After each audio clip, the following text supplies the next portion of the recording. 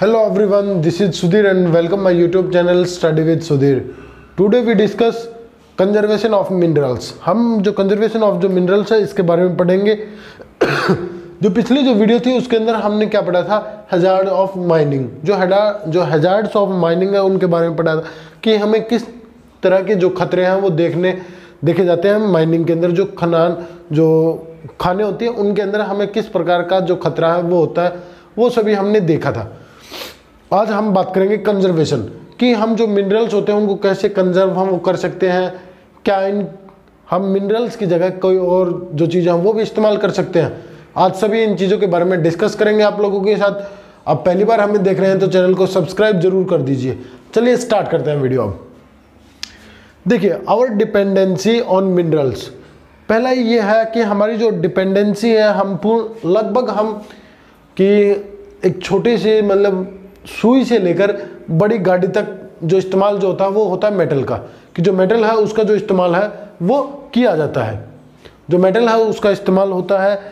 तो ये यहाँ से ये स्पष्ट होता है कि हमारी छोटी से छोटी जो चीज़ है वो भी मेटल से बनी है और बड़ी से बड़ी जो चीज़ है वो भी मेटल से बनी होती है। तो हम पूर्ण रूप से डिपेंडेंट हैं किस पे, मेटल पे। चाहे वो आयरन हो, चाहे मैग्नीशियम हो, चाहे कॉपर, चाहे कोई भी मेटल हो, पर हम डिपेंडेंट होते हैं। चलिए अब बात करते हैं इट्स अवेलेबिलिटी टू अस।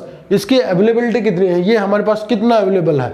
तो ये हमारे पास अवेलेबल है 1% ऑफ द अर्थ क्रस्ट। कि हमारी जो अर्थ क्रस्ट है उसका 1% है, वो हमें केवल जो मिनरल्स है वो हमें दिखाई देते हैं।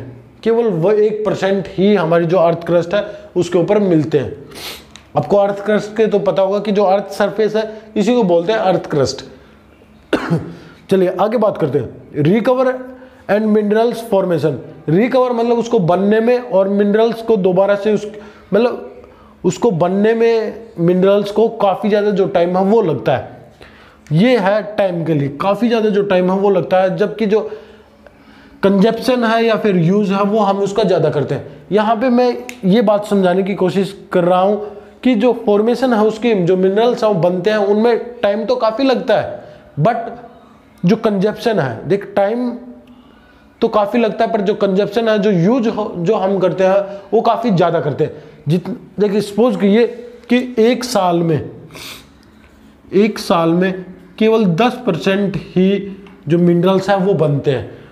ये तो होगी फॉर्मेशन की, ये तो बात कर रहे हैं हम फॉर्मेशन की, कि अब एक साल के अंदर हम यूज कितना करते हैं वो कर जाते हैं 20 से लेकर 25% के बीच में।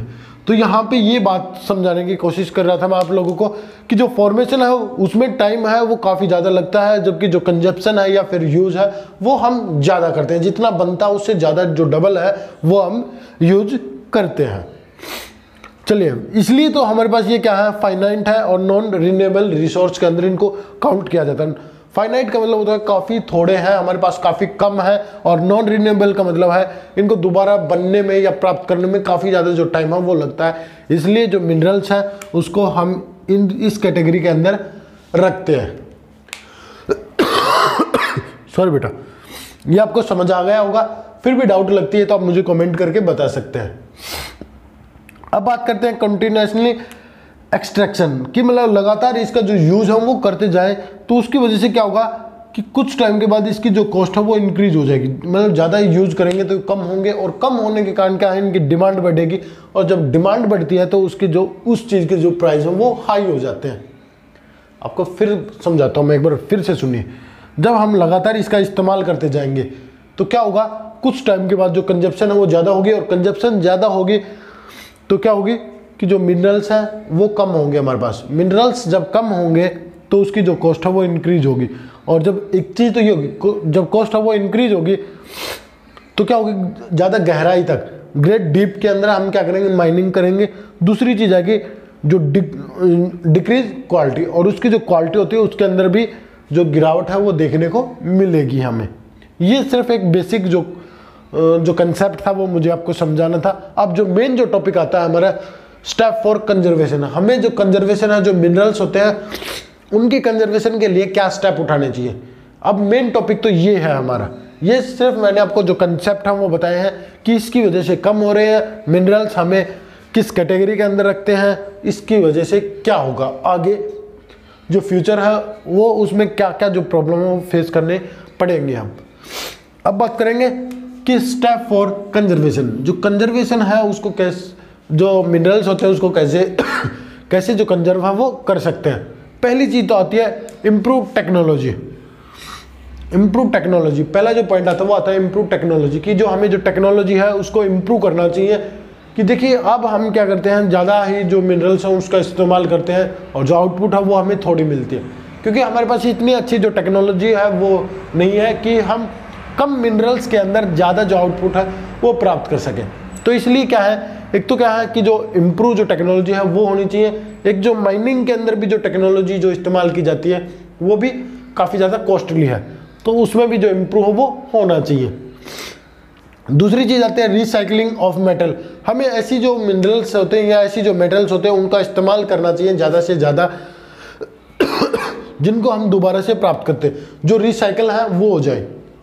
ऐसी जो मेटल्स है उसका हमें इस्तेमाल करना चाहिए जो हमें दोबारा से उनका जो रिसाइकल है, जो यूज है, उनको दोबारा से हम कर सकें।